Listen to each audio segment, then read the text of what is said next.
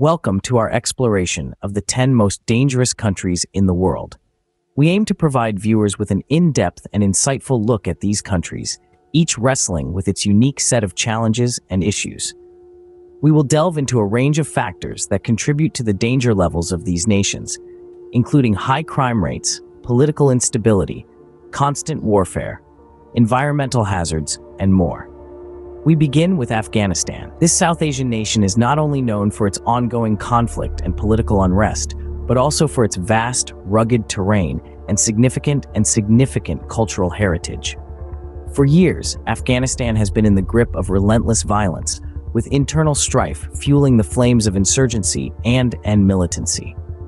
The instability in Afghanistan is deeply entrenched in a complex matrix of socio-political issues, including tensions, corruption, and systemic poverty.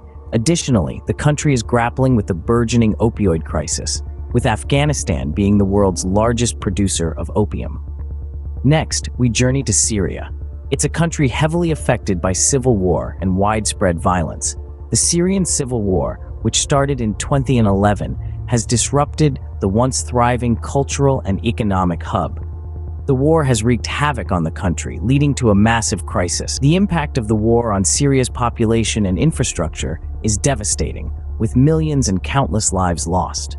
Syria is also home to World Heritage Sites, many of which have sadly been damaged or destroyed due to the ongoing conflict.